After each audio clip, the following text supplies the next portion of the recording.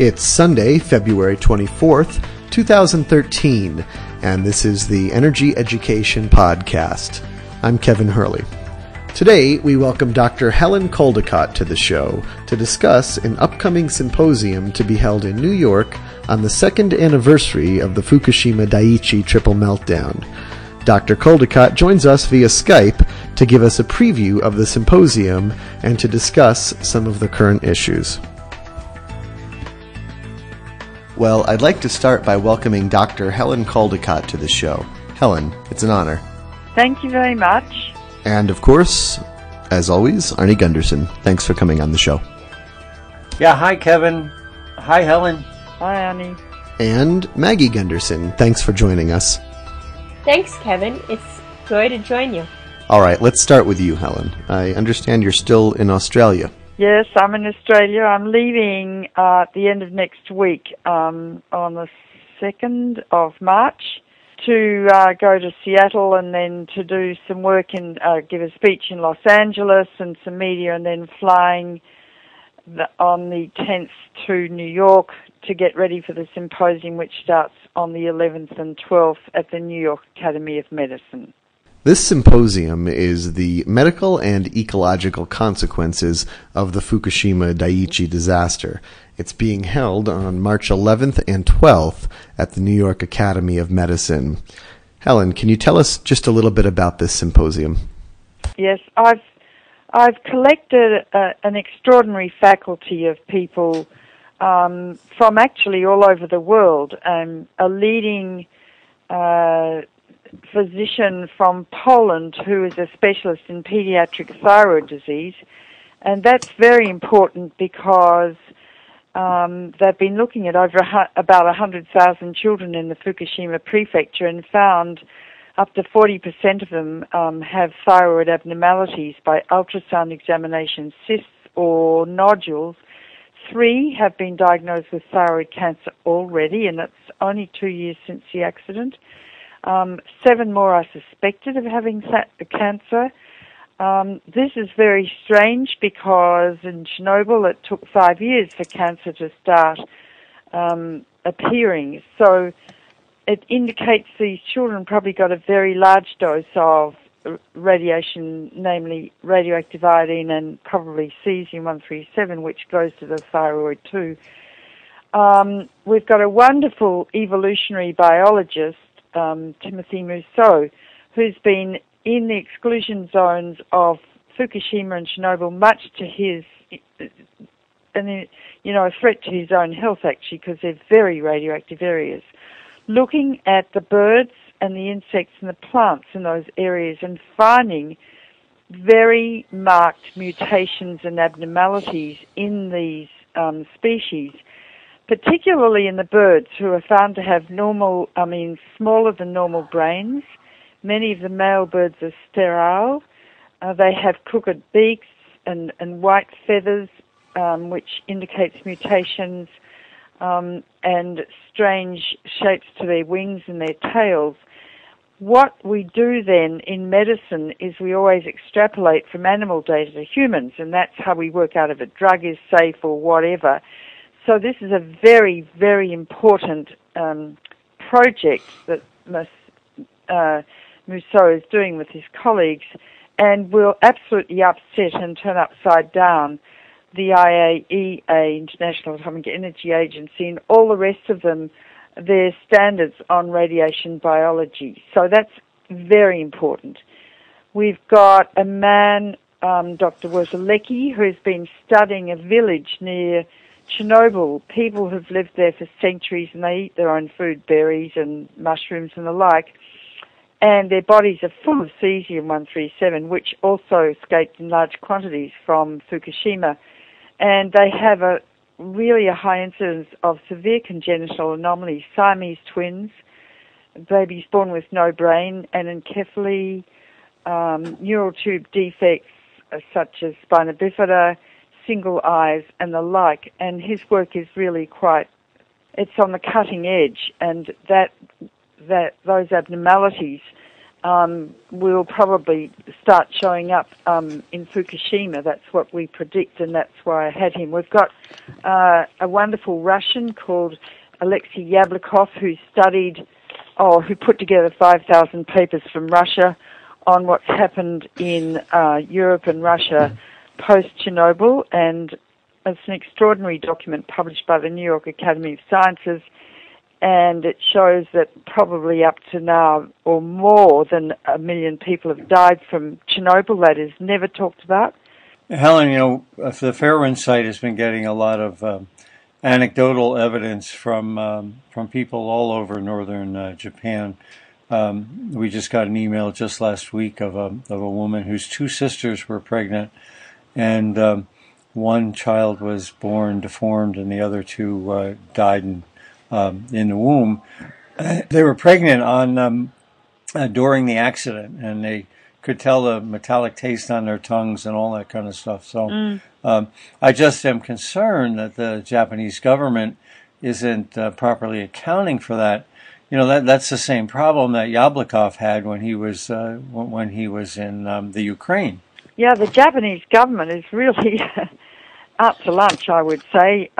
It's covering up this accident even worse than the Russian government did. I mean, the Russian government didn't admit there'd been a meltdown for about 10 days, and they didn't start studying the victims for about 5 years at all, and denied a lot of medical evidence about what was happening. But at least they evacuated people almost immediately. The Japanese government has virtually not done that. Children are living now in areas of very high radiation. In fact, Arnie, as you know and you've measured, there are areas of very high radiation in Tokyo per se, and people are living within the apartments with radioactive dust and the like. I've been to Japan and talked to the people, and they're desperate to hear the truth. I mean, even if it's grim, they want to hear the facts about what radiation can do, particularly to their children who are so incredibly vulnerable. And it takes my breath away. I've never seen anything so really despicable in my 40, 50 years of being a doctor, that people are being ignored in the face of great danger. One of the things that I've discovered when I look at the drawings, the accident movies, you see the plume going down on the ground, which didn't happen at Chernobyl. Chernobyl burned upward, and of course there's dramatic differences. Chernobyl was surrounded by land, and that luckily Fukushima was on the water. But at Fukushima, the plume goes down. It's something called building wake effect. So I think that the exposures in close, in the 20 and 30 and 40 kilometer range, are actually going to be higher than we saw at Chernobyl, and because of the fact that all of the stacks and everything that was designed to get that radioactivity up in the air were destroyed because they had no electricity to run the fans. That's very interesting, yes. Well, you'll have to listen to my speech. Well, yes. Now, Arnie is going to be speaking in the symposium. First, we're having the former Japanese Prime Minister Naoto Kan opening it, and he was really terribly distressed at the time. He rushed to the Fukushima reactors. I think TEPCO was going to evacuate the workers, and he said they're not to go because that would have been dreadful. And he's going to speak about how it felt to be Prime Minister at the time. And then Arnie, we've got another Japanese man who is a nuclear engineer who's very distressed about the whole thing speaking, Dr. Koide. And then Arnie speaking, and he's been right in the front lines of discussing this accident. And then a wonderful nuclear engineer called David Lockbaum from the Union of Concerned Scientists is speaking as well about how the accident occurred and what it means, both to Japan and to the United States. And I think you, Arnie, and David are coordinating your speeches, aren't you? Yes, there will be no overlap. My focus is going to be on how this was a time bomb that was set back in 1970. All of the problems that happened at Fukushima Daiichi were in place on the day that plant started up. So it was an accident waiting to happen. And then I'll talk about the radiation releases. Dave, on the other hand, is going to be discussing how all of the reports from the 70s, 80s, and 90s all predicted these issues. So I think that the two technical pieces will go well, and of course then that would feed into the the evolutionary biologists and the dose people that we'll talk later. Well, I thought that having the two of you on would not leave me much chance to get a word in, but for a minute, let's go back to you, Helen.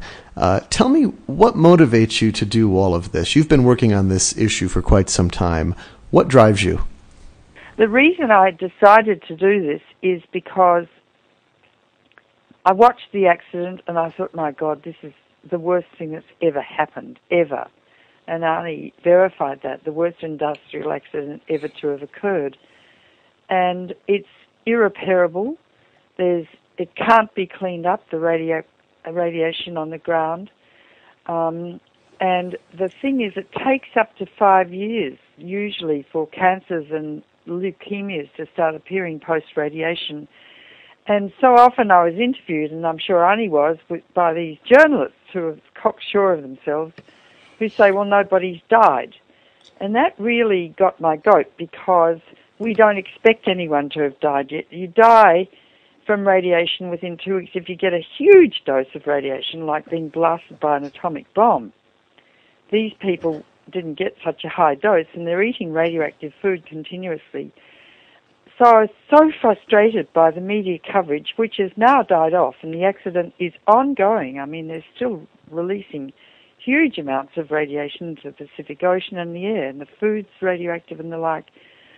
So I want to educate the media, national and international media, about radiobiology and how radiation causes cancer and what other abnormalities it causes, damage to the fetus, developing fetus and the like, so they understand why this is so serious and how it damages the very building blocks of life, the genes in the eggs and the sperm, which are passed on generation to generation. So the accident doesn't just not end, but the ramifications for future generations with a large increase in inherited genetic diseases, of which there are over 2,000, will be enormous. And it's not just humans. All plants and animals have genes. And so from a biological perspective, I want people to understand what this really means, and then extrapolate back to the reactors in America in particular that are creating vast amounts of radioactive waste, which, you don't even have to have an accident to see these genetic effects through future generations as the radioactive waste leaks and gets into the food supply. That's why, as a physician, a pediatrician concerned about children's health in particular, who are so radiosensitive, and all future generations, I've organised this symposium. Well, Helen, when I was an expert on 3 Mile Island, and I saw my government cover up an accident in the United States that likely was 100 times less than what happened at Fukushima Daiichi. So when I saw on March 11th that of 2011, 2 years ago, that they were calling out for extra batteries and all, I knew a meltdown was in progress on the very first day. And I just committed myself that I was not going to let this thing get covered up like 3 Mile Island had been and like Chernobyl had been. And the difference, of course, is that this time the citizens of the world have the internet, and we can crowdsource information despite attempts by government to stop the flow of information. And your symposium is just one more opportunity to let people know in Japan that the experiences they're feeling, the taste, the metallic taste on your tongue, the illnesses, the bloody noses, etc., are not something that's in your brain, and in fact, these are real physiological issues that your government's not addressing. So I'm glad you're doing it, because the Japanese have to know that this is not a psychological issue, that these are real physiological issues based on real physiological exposures. Well, that's what the nuclear industry has always done, Arnie. When people get symptoms of poisoning from radiation, they say it's psychological, and it's just because you're anxious. And one doctor even said, who was in charge of the medical record keeping of people in Fukushima, he said, well, if you smile, you'll be better, and radiation won't hurt you. If you get depressed, it will. I mean, this is obscene stuff. Bloody noses are because if you get a fairly high dose of radiation, and a lot of children did have bleeding noses, is because it affects the platelets in your bone marrow, which cause clotting, and so the platelets aren't numerous enough to cause clotting, so people get bloody noses. It also affects the bowel, the whole gastrointestinal system, so you can feel very nauseated as cells die in the stomach. You can get diarrhea, and that's what's been happening to some people. Quite a few people have reported their hair falling out. That also occurs when you get a high dose of radiation because the actively dividing cells of the body are killed by radiation, which are the hair cells, the gut cells, and the blood cells. So to tell people that their symptoms are psychological, I mean, it's like saying to a patient dying of cancer, look, you're just imagining all of this pain. You don't really have secondaries in your bone or in your brain. You're just imagining it. I mean, this is charlatanism. One of the things that caught my attention early on when I saw the airplane flying over, the little model airplane, the remote control airplane taking pictures, I said to myself, I want to get the air filter for that airplane.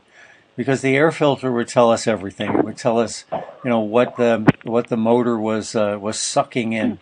So Fairwinds and Safecast put out the word that we wanted air filters, which we then sent over to Marco Kaltofen to analyze. And the air filters are loaded with hot particles, loaded with cesium and many other isotopes as well. Well, if the air filters breathed it in, you're sure that the kids running in the streets and the parents also breathe it in. Yeah. So I'm quite concerned, but I'm very grateful for Safecast and for Marco Kaltofen for doing the analysis to look at those air filters. Yes, science has become so complicated these days. Even in my own small area, in pediatric cystic fibrosis, I can't or couldn't keep up with the vast literature associated with that, let alone the whole of pediatrics. And so people are left behind by science, and they absolutely don't understand the genetic and carcinogenic implications of nuclear power. And it's almost as if the whole world needs to go to medical school for a year to learn about it, We do medicine for 6 years, and then I did postgraduate training for about 3 years. And it takes a long time to learn this stuff, but it's simple enough as a doctor to explain to people what radiation means. And particularly journalists need to know, because the truth is the media is determining the fate of the earth. And I always go back to what President Jefferson said, an informed democracy will behave in a responsible fashion. And if you have a democracy like America that doesn't understand science and medicine in this extremely technological age, and you have politicians who are scientifically illiterate, where are you? You're in the hands of the corporations who make lots of money by doing awful things. Helen, were you able to get Marco Kaltofen to speak? Yes, Marco Kaltofen is speaking for 15 minutes to present his important work in measuring those filters and what he's found in Japan, the radioactive elements, and in the United States. So he's speaking. That will be very good. All right, now let's go to Maggie Gunderson. Maggie, if you could tell us just a bit about the symposium. I know you're looking at the program right now. What is on the agenda? When I look at the whole symposium on the internet, and people can go to the Helen Caldicott Foundation or to the nuclearfreeplanet.org symposium site.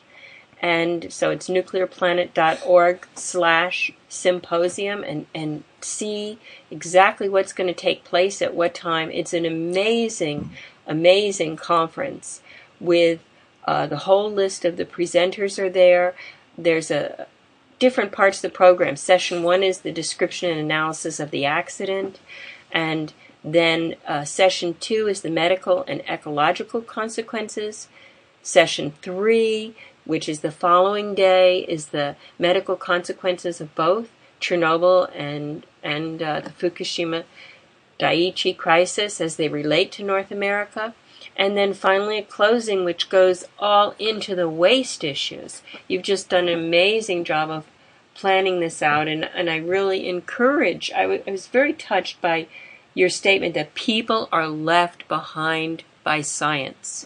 Well, this is a way for people to really know the science if they come to New York on March 11th and 12th, and please register ahead of time and come to New York and listen to this symposium, meet all these experts from around the world, and understand the science of radiation and nuclear power plants. All right, well, that's about all of the time we have today. Thanks, Maggie. And thank you, Dr. Helen Caldicott, for coming on the show. Well, that about does it for today's podcast. Remember to register early for this symposium at nuclearfreeplanet.org/symposium.html. There are only a limited number of tickets. Also, don't forget to like us on Facebook and follow us on Twitter. You can join our mailing list at www.fairwinds.org. Fairwinds is spelled with an E, FAIREWINDS.org. For Fairwinds Energy Education, I'm Kevin Hurley. Thanks for listening.